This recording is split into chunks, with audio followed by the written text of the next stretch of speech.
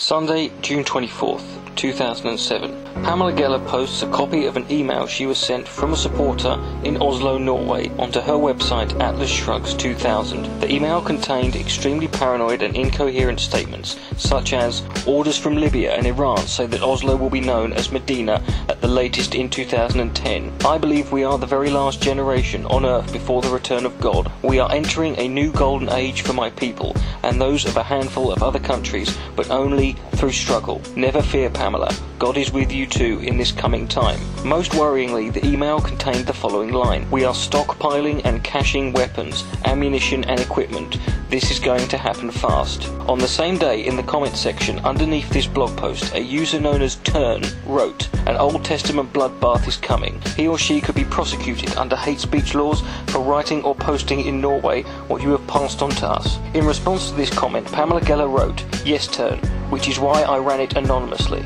This means that Pamela Geller knows who sent her this email, but she has chosen not to name them.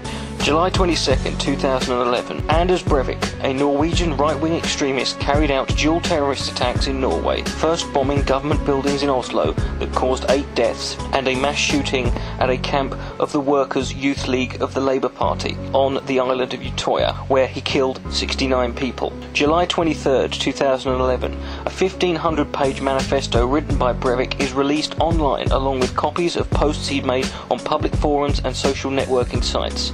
Many prominent public figures are frequently mentioned by Breivik within his writings. One of these is Pamela Geller and her website. July 29th, 2011, Pamela Geller deliberately edits the 2007 email she posted on her website Shrugs 2000. She removes the line, we are stockpiling and caching weapons, ammunition and equipment. This is going to happen fast. Thankfully, this did not go unnoticed, and within a few hours, many blogs and multiple websites had posted articles exposing Geller. July 30th, 2011, Geller writes a blog on Shrugs 2000 stating that she had removed the line from the post because, after the massacre in Norway last week, I removed the following sentence from the email, as I found it insensitive and inappropriate. She also states that the idea that I was scrubbing my archives or evidence, as many liars are suggesting, is a blatant lie. And the email was not written by Breivik, and contrary to popular leftist belief, not every Norwegian is Anders Breivik. She then accuses her critics, ironically, of using Orwellian propaganda,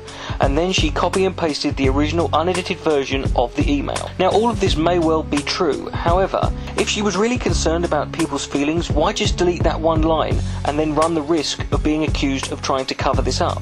Why not instead delete the whole post and then immediately post a new blog stating that you have removed the 2007 email out of respect for the victims' families? This would not stop the rumour mill from running, but it would at least show some intellectual honesty on her part. Regardless of her reasoning and excuses, Pamela Geller has nobody else to blame but herself for this situation. She has a history of promoting extreme hateful views and being a shamelessly dishonest, bigoted fearmonger.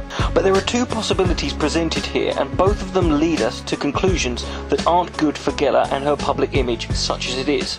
Number 1, she is lying, and this email was indeed sent by Anders Breivik, which means that Geller has withheld the identity of a now mass murderer for the last 4 years and is now trying to cover her tracks. Or she is telling the truth. This email is not from Anders Breivik, so she is instead currently holding the potential identity of another individual who is, by his own admission, stockpiling weapons and explosives for what he believes is the soon-to-be-coming Armageddon. It's possible that Geller has done no wrong here. However, her suspicious behaviour and failed attempts to rewrite the past have led me personally to one conclusion: Pamela Geller needs to be investigated now.